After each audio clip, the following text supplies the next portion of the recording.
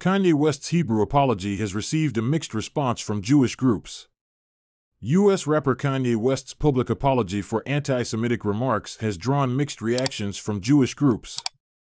West, formerly known as Ye, apologized to the Jewish community on Tuesday for his anti-Semitic comments. He wrote in Hebrew, "I sincerely apologize to the Jewish community for any intentional offense I may have caused by my words or actions. I never intended to offend or be disrespectful, and I deeply regret any pain I may have caused." Welcome to the Kardashians Daily. Please don't forget to subscribe and hit the notifications bell so you don't miss any of our upcoming videos. Kim Kardashian's ex-husband West, who lost partnerships and business contracts after making anti-Semitic comments in October 2022, said he was determined to learn and have greater sensitivity and understanding in the future. The Anti Defamation League released a statement in response to the gold digger hitmaker's apology.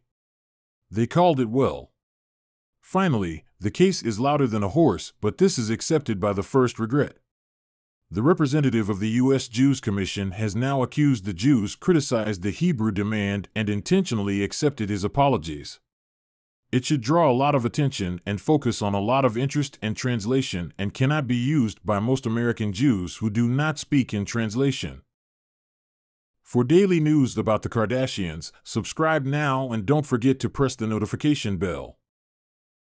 Kanye West's surprise apology comes after he confirmed the release of Vultures, his collaborative album with Ty Dolla $ign. Well, it's not clear, but it seems likely, very possible, that Ye or someone on his team used the chatbot to apologize.